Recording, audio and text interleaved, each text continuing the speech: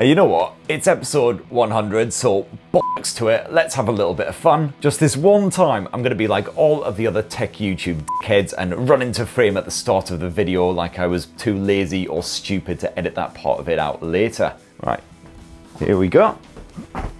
Way! Hey guys, welcome to the 100th episode of Tech Spurt Weekly. The weekly tech news show that shouldn't have even made it to episode bloody 1, let alone 100, as it is the singular worst thing on the internet. Like, imagine if PewDiePie and James Corden got together and started some sort of Mrs. Brown's Boys fan vlog. This would still be worse. It's the YouTube equivalent of ball cancer. Tech Spurt Weekly. Right, just popped out for a fresh pint. Now we're all good to go. Right, news, tech news. That's what we sometimes do on this show. So first of all, of course, the massive Mobile World Expo 2022 conference kicks off in Barcelona this Sunday. So it's basically just a booze-fueled plane ride away with the prospect of a shagload of phones and other shiny tech launching at the other side of it. But even though that kicks off this weekend, that hasn't stopped some manufacturers from shooting their loads early, including our great mates at Oppo, who moistened our hankies just yesterday with the spooge-tastic new Find X5 Pro. This gorgeous slab of ceramic boasts an impressive camera setup powered by Oppo's Marasilicon NPU, plus you've got Snapdragon 8 Gen 1 smarts, a massive battery with 80-watt fast charge support, a sleek AMOLED screen with all the trimmings, and lots more fancy bollocks on top. My full unboxing is live right now on TechSpurt, and I'll hopefully have a full Oppo Find X5 Pro review for you next week if I don't drink myself to death out in Barca. This week also saw the global launch of Vivo's IQOO 9 Pro, a phone which I managed to mispronounce literally every time I said the bloody name during my unboxing, and I wasn't even smashed. Not even half cut if you don't count the breakfast Bloody Marys. But anyway, the phone itself is proper lush. Inside you've got the supremely beefy Snapdragon 8 Gen 1, while the screen is a near 6.8-inch Quad HD Plus AMOLED beast that is frankly jizz juice for the soul. Is that already too many semen references for the one video? I feel like I'm going a little bit overboard here. The spunk cup doth overflow. But anyway, I've done a full unboxing of that one too, so go have at it if you so desire. I promise it doesn't contain anywhere near as much talk about man fat as this abomination right here. But yes, this weekend, the MWC 2022 Expo kicks off, and it's actually happening in real life in Barcelona now, so I don't have to stream these launches over Microsoft pissing Teams. Now I can enjoy them in a big old sweaty auditorium packed to the gills with my fellow nerds. And I've got to admit, it might be a little bit weird, but I really have missed that unique Tech Expo aroma. The smell that can only be described as the aftermath of a particularly amorous felching session crossed with a goblin's armpit and week-old roadkill. But what's that, I hear you ask? What big launches can we actually expect from MWC 2022, you big bald prick? Well, Samsung is going to be out in Barca launching its new Galaxy Book 2 Pro laptops on the Sunday. They've already spoiled that much, but they haven't given away any actual details, the big teasers. Never fear though, I get the distinct and strange feeling that I might have some crafty hands-on action with the new devices coming at you as the launch kicks off on that Sunday evening. Winky face. And slightly earlier in the day on the Sunday, you can also expect Huawei to pop up onto some sort of stage and chat about its latest computery gear, including convertibles and a good bit of Matebook action. Realme is going to be out in Barca on the Monday, unveiling the global version of its GT2 Pro flagship phone. And this flash bit of kit is powered by the Snapdragon 8 Gen 1 and features a paper-like design and quite similar specs to the Vivo IQOO. One of these days I'll bloody get it right. Probably the day I don't actually do drinking before I shoot a video. So actually probably never then. And Realme also claims it will be revealing the world's fastest smartphone charging tech, said to be 200 watts. 200 ruddy watts! So basically forget charging your smartphone overnight. All you'll need to do is plug it in the morning when you stagger out of bed, and then it'll be fully charged again before you even finish your first breakfast pint. And I think that Xiaomi did officially announce 200 watt fast charging about a year ago or something, but they haven't actually bothered to put it in any smartphones, so maybe Realme will actually chuck it in a device and therefore it will be the world's first. And that same day, Honor will be launching its new Magic 4 series of blowers, sporting the iconic circular camera chassis we've seen leaked on the interwebs. The Magic 4 Pro should boast flagship style specs including a WQHD Plus AMOLED screen, the Snapdragon 8 Gen 1 chipset again, and no less than 5 camera lenses, including ultra-wide angle, telephoto, and God even knows what else, probably that macro bollocks or whatever. So that right there is the big stuff, but you can also expect some budget-friendly smartphones from the likes of TCL and Nokia to also emerge out at MWC. And just like back in the day, I'll be bringing you sweaty, semi-smashed, hands-on, gropey action of all the new shiny tech out in Barcelona, and also hopefully a quick roundup of the biggest news next Friday. And that's about it for tech news, my lovely. So now, regrettably, it is time for the part of the show where the viewers comment. And given the actual quality of the show, you can only imagine the state of the actual viewers who stick around long enough to leave a comment. So here we go for the 100th fucking time. It's viewer comments. Viewer comments. So Ethan, you have the dubious honour of being the very first commenter on the illustrious episode 100 show. Ethan says, I would like to see Uncle Spurt pissed as f*** on episode 100. Getting there, buddy. Sunny says, Chris, seems like you've been around for a lot more than 100 episodes. Yeah, I do get that a lot. Jesus Christ, you're still on YouTube? How long has it been now? I can't read the laptop, mate, because you're right in my face. You can smell the booze on my breath, can't you? You're probably like, what? Not again. Come on, dude. It's still morning. Don't judge me, cat. Ow! Jesus Christ. All right, I'm being judged / assaulted by my own cat. That's what it's come to these days. Thanks, buddy. Well, what the hell was I doing again? Oh yeah, Sunny. Sunny says, I hope you do 1,000 episodes, mate. Keep it up. Consider it kept up just for you, sir. Wink and smiley face. 1,000 TechSpurt weeklies. That would mean 1,000 viewer comments as well. Jesus Christ, I'm not sure if my heart can handle that. How old would I actually be on the 1,000th episode?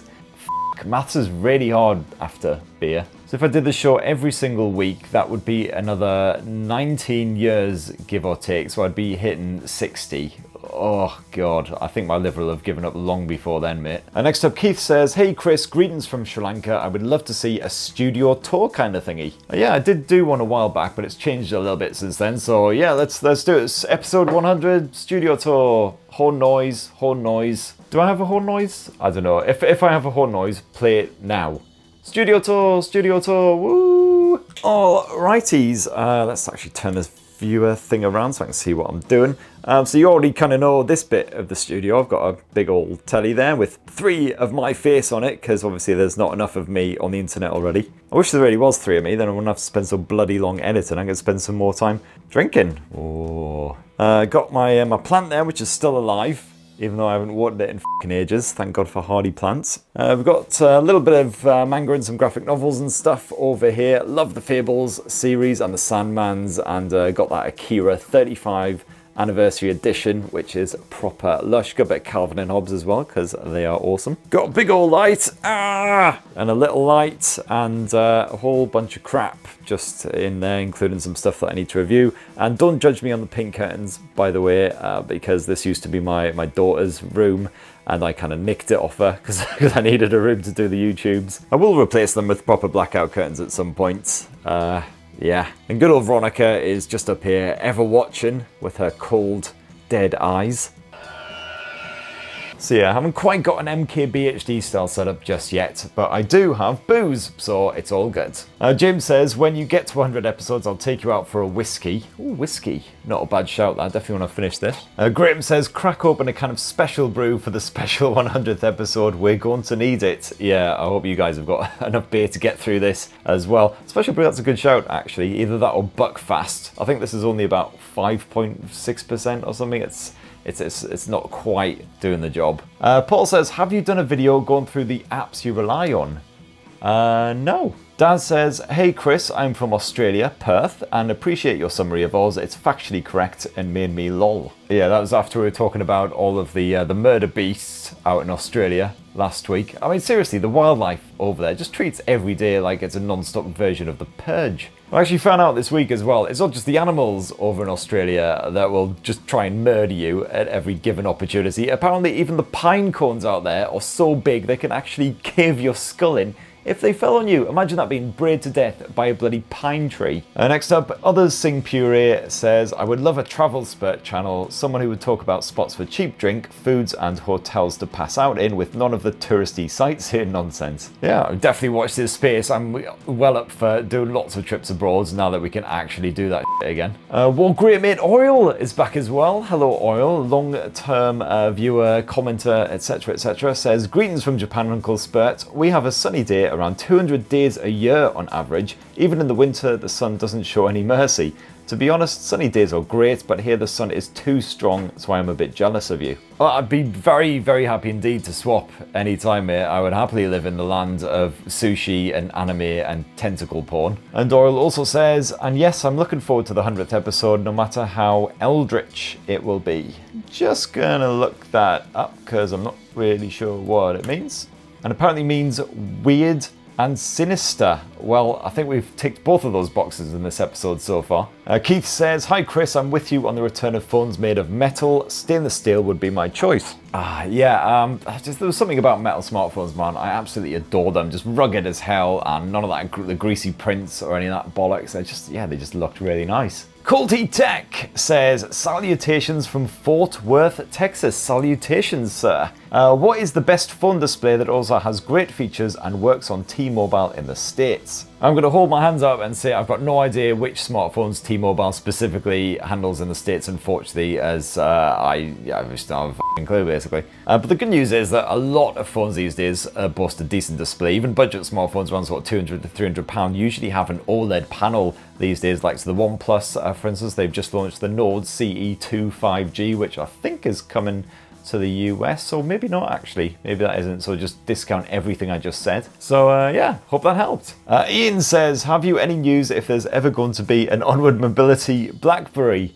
I'm afraid I come bearing no BlackBerry fruit whatsoever. It was announced this week, in fact, that they were jacking in the whole thing, which, let's face it, is about as shocking as the news that I'm clutching a pint right now. Doesn't make it any less of a shame, of course. Was really hoping we would get at least one more BlackBerry blow before the whole thing just f***ing chucked itself off a cliff and gave up on life, but sadly not the case. Well, I get the feeling that at this point you could probably buy the BlackBerry brand's name for probably about like a £5 and a round of drinks down the pitcher and piano or something, so pretty much anyone could spaff out a BlackBerry phone if they wanted to. Mayron says, one question though, how do you afford all of these devices? Well, it's very, very simple really. I don't buy them. I have no money. That's why I spend all of my days in this ring-finkel f***ing room pulling phones out of boxes and pretending I actually know things about them. What I actually do, like all other tech journalists, is I get a loan device from the PRs of the companies so that I can generally have for at least a couple of weeks, so I can use it as my full-time smartphone, get the reviews spaffed out, and I just pray to God that I don't break the f***ing thing so I can send it back and not get billed. That said, I have bought a couple of phones in the past. The Galaxy A series smartphones, they tend not to have any loan samples of those whatsoever, so I do have to spunk out a couple £100 on one of them,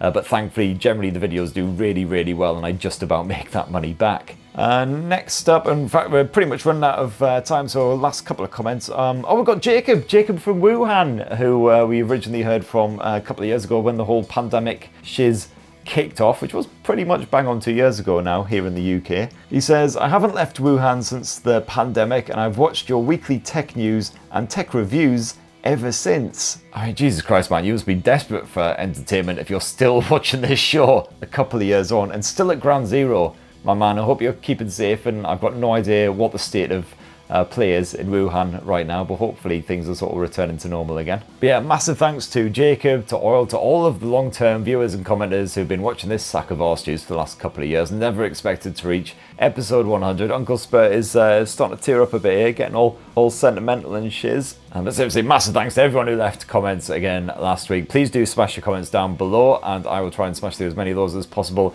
next week. And next week, what the fuck is next week? Well, I already bloody said really, didn't I? Barcelona, I'm going to be out there for a good few days, getting hands on with as much kit as possible. Got a few things in the bag already as well, so they'll be going live with the launches. And if all goes well, as a special treat, the next episode of TechSpurt Weekly, episode 101, going live next Friday, will have a special competition, a really nice competition as well. Again, touch wood if it doesn't all go to bollocks, so fingers crossed, stay tuned for that. In the meantime, have yourselves a wonderful bloody weekend. As I say, from Sunday, all this stuff will be getting pumped out on here, so definitely come back then. Poke subscribe, ding that notifications bell if you haven't already. Have yourselves a bloody wonderful weekend. Did I already say that? I don't care, I just said it again because I love you guys so much. Love you!